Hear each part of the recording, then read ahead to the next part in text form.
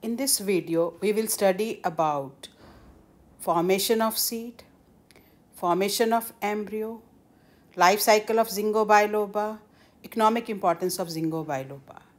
Zingobiloba is called as living fossil.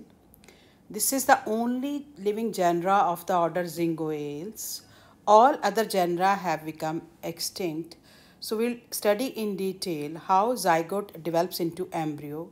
But to study the morphology, formation of male stabili, female stabili, you have to watch my videos. Link is shared in the description box. So when male stabili produces pollen grains and female stabili has archegonia, egg is mature, then archegonia egg and male sperm, they will fuse to form a diploid structure called as zygote. So this is the zygote which is produced after fertilization. So this is the first cell of sporophytic generation. This is diploid in genetic constitution. Now this will undergo mitotic cell division. First this will form 2 nuclei, then 4, then 8, 16, 32 and almost about 256 nuclei. And cell wall formation will occur and this will become cellular. Now this is the formation of the embryo. Embryo start differentiating and at the tip meristematic cells, this part of the archegonia is facing toward the chalazal end and these are the meristematic cells.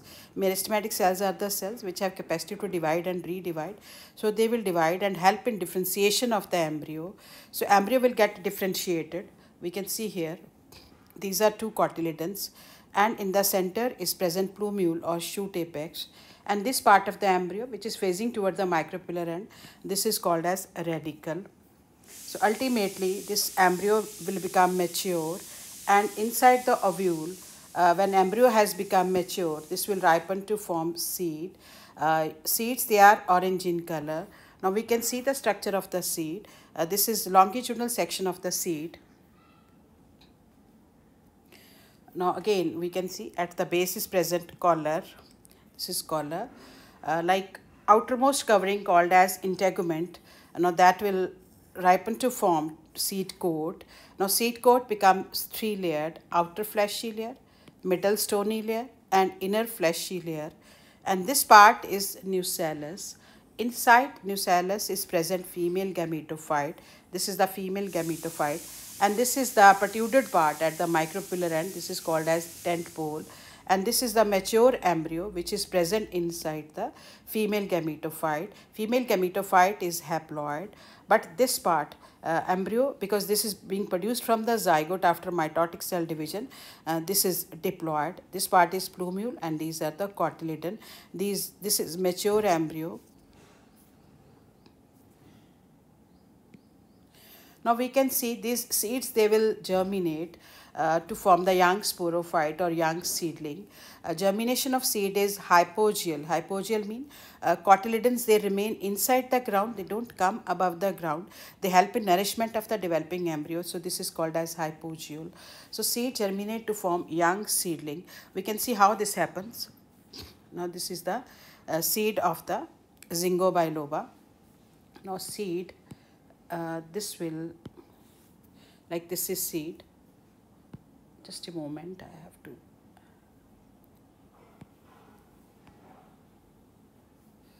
This is seed, right? And when this will germinate, we can see first thing which comes out is radicle and then other thing which will come out is plumule. So this will form shoot system and this will form root system. So cotyledons, they will remain inside the ground. Now we can see here, this is the seed which is germinating. So radicle will come out and this will develop into root system. A root system develops root hairs. Root system is taproot system in case of Zingobiloba. Now here we can see cotyledons will remain inside the seed. This is the plumule part which will come out and later on this will form the shoot system. We can see plumule will develop into stem, branches and leaves. So this is the young seedling. These are the young leaves which will be in a bilobed condition and this is the root system which will develop from the radical part. So this will be the mature root and ultimately this young seedling will help in development of into mature sporophyte. So young sporophyte will give rise to mature sporophyte. So this is mature sporophyte we can see the mature sporophyte, that is mature plant of Zingobiloba.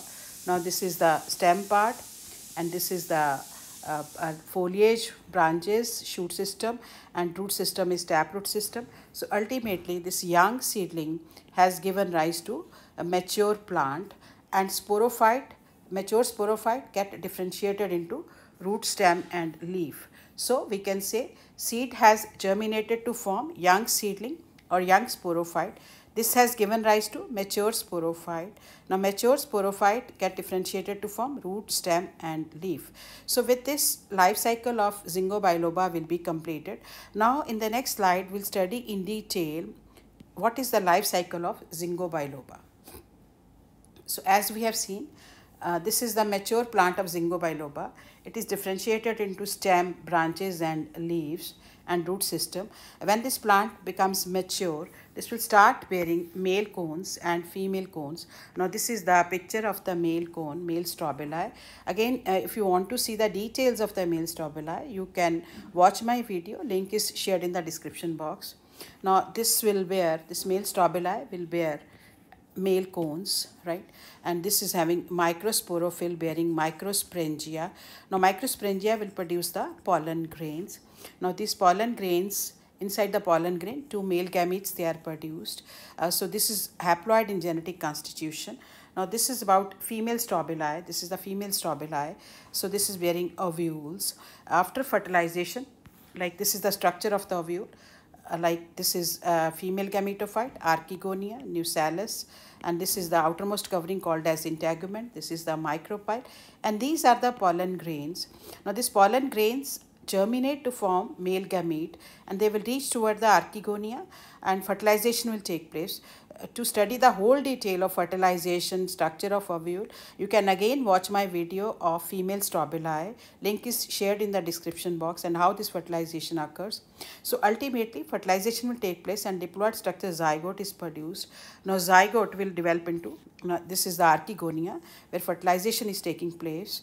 A male and female gamete, they are fusing. Now male gamete is haploid, female gamete is haploid. When they will fuse, this will become diploid in genetic constitution. Now this will develop into embryo. So zygote will develop into embryo, and ovule, when embryo is mature, this will ripen to form the seed. So this is the longitudinal section of the seed, like we have earlier discussed in the previous slide, okay, how this seed matures up and this become orange in color, and these are the seeds of the Zingobiloba.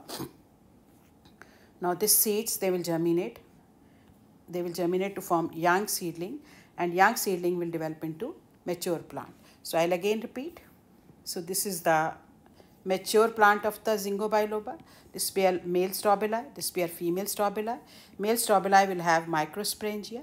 This will have pollen grains. They will germinate to form pollen tube and male gametes. And this is the female structure, female strobili.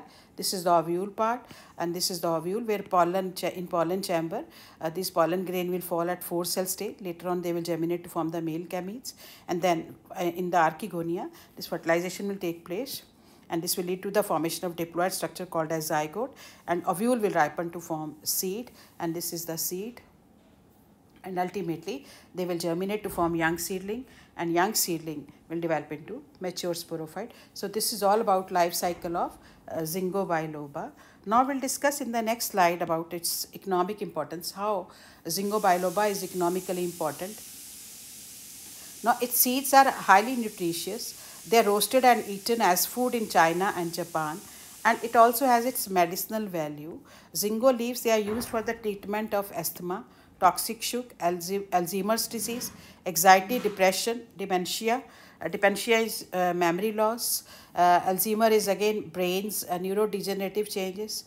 This will lead to memory loss. So that is cured with the help of Zingo leaves. In United States, in many streets, Zingobiloba can be grown as a shade tree. And in China and Japan, this is worshipped.